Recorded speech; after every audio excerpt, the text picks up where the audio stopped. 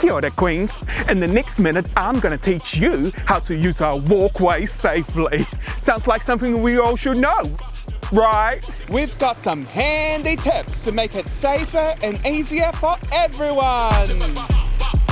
Let's go! First things first, whether you're on wheels or on foot, stick to the left, people. To the left, to the left. Everybody walking to the left, to the left. Woo! And now it's bicycle time. When riding a bike, always remember to ring your bell.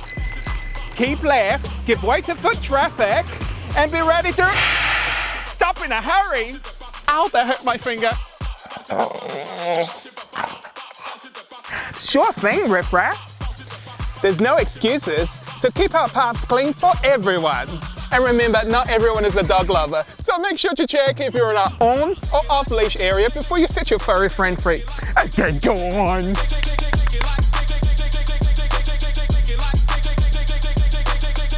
Yada!